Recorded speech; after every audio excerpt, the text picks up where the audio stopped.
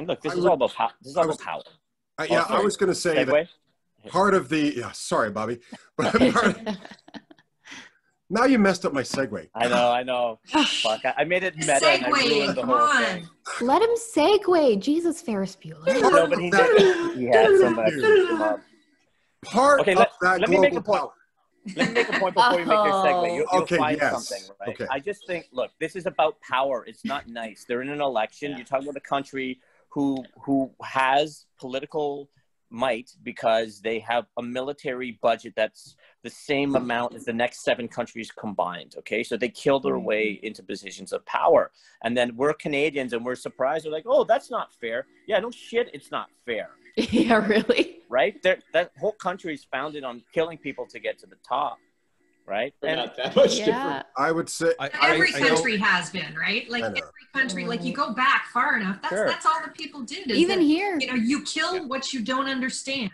If there are 2 people on the planet, something's going to happen. Somebody's going to hit the other guy with a rock.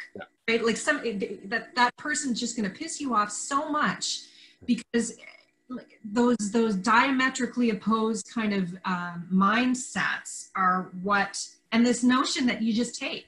Like you were saying, Bob. Right. Let's put an Indigenous person on this podcast and let's see what they have to say about Canada. But it's true, right? Because even in Canada, there was so much mass genocide for the Indigenous peoples. And even today, they've been affected disproportionately by COVID. Because even our government isn't quite addressing it properly because we are built on a system that oppresses Indigenous people. Can I say, though... Okay, go ahead.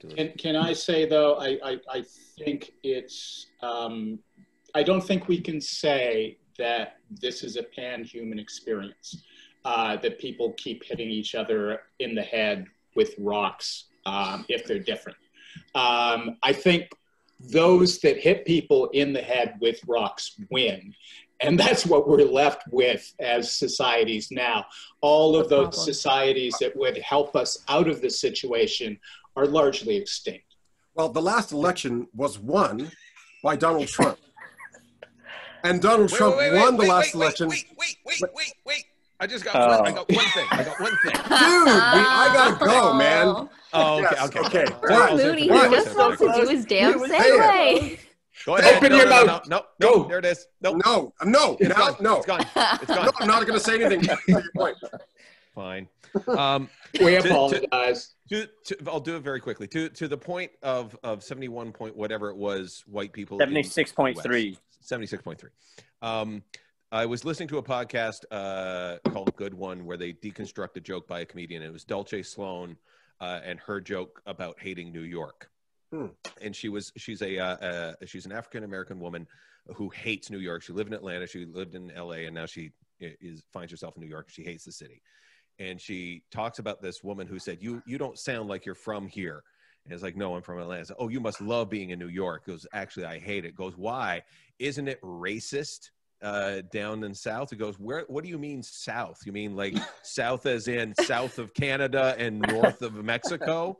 Because then she goes on to say New York is so racist that they have, she lives in Greek towns, like they have neighborhoods for specific white people. Where she's from, it's just white.